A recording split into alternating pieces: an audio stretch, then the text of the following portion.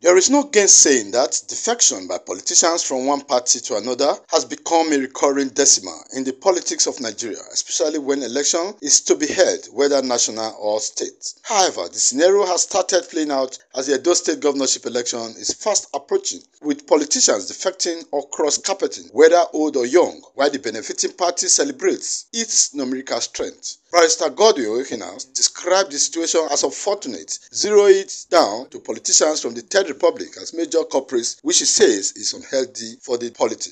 Present dispensation from 1999, it is no longer politics of ideologies, it's politics of stomach infrastructure. This is what you find today. These are men who have no ideology, who have no political discipline.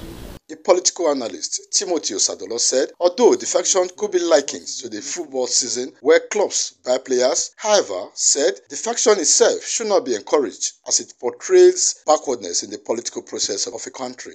Defections of politicians during elections is like the season of transfer seasons during football clubs. In Edo, it's unfortunate that 90% of those that are defecting are not defecting for the general good of the Edo people, but for their own personal aggrandizement and purposes. Another political activist, Terry Osengate, described the process as an avenue for some politicians to enrich themselves because of their greedy nature, pointing out that such persons only go to the political parties where their personal benefit will be guaranteed.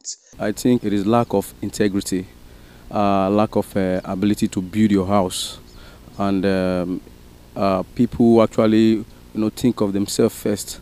The respondents suggest political revolution, intervention of the enactment of a law by the National Assembly, and political parties having ideology as some of the reasons that will discourage politicians from defecting. Efosa Uwangwe, ITV News.